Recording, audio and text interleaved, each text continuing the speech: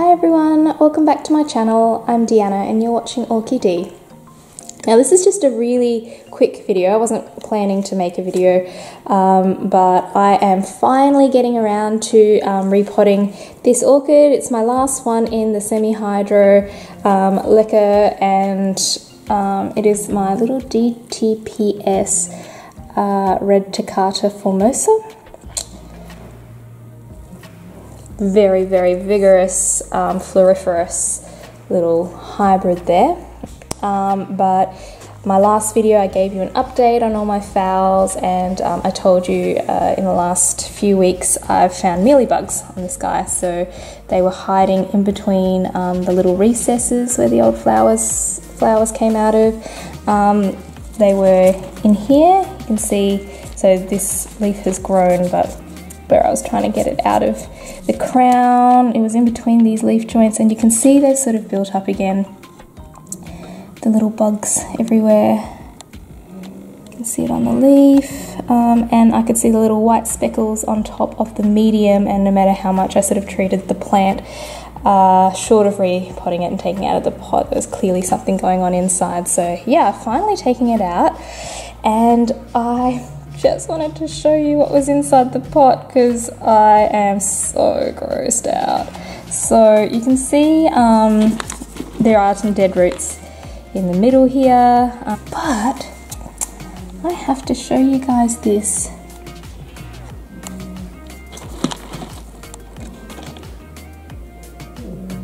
Do you see that root? They are mealybugs. Can you see it crawling? Look at that. They're on the roots. Look at that. On those fresh root tips. So this is what came out of my pot. I've got obviously some dead roots here. And I just never seen anything like this.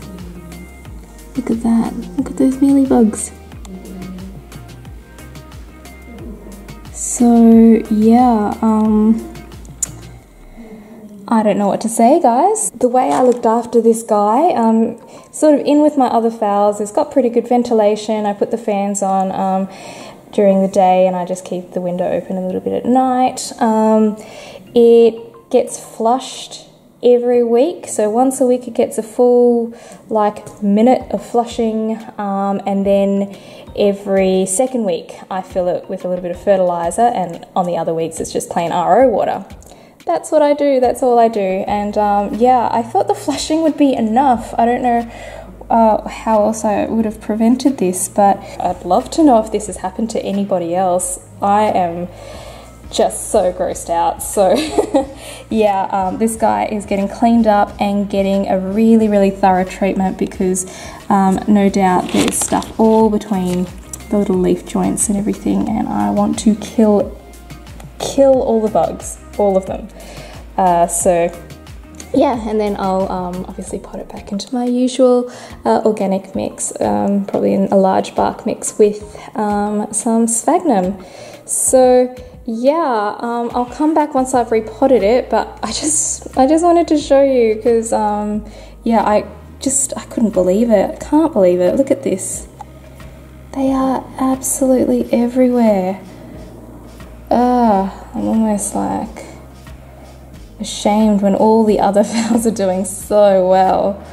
This poor guy. Oh. Anyway, guys, I'll see you in a minute. And just before I go, sorry, I just found, this is what I mean. See that in there? That's a little mealybug hiding in that little bit. Oh. Wow, now I'm debating whether I should just cut my losses and cut this flower spike. I think I will, just because I don't want to risk any more of these mealybugs surviving. But oh, what a shame, it's in bud and everything. Oh, let me have a think about it. I'll clean it up and get all the mealybugs off, and yeah, I'll be back. Alright everyone, well, here she is in her new home, all fixed up. As you can see, I did end up chopping off that flower spike. Yeah, just thought I'll cut my losses. there were clearly mealybugs on the spike, and yeah, just didn't feel that it was worth it to keep it. And I'm fairly confident this will give me new flower spikes come autumn.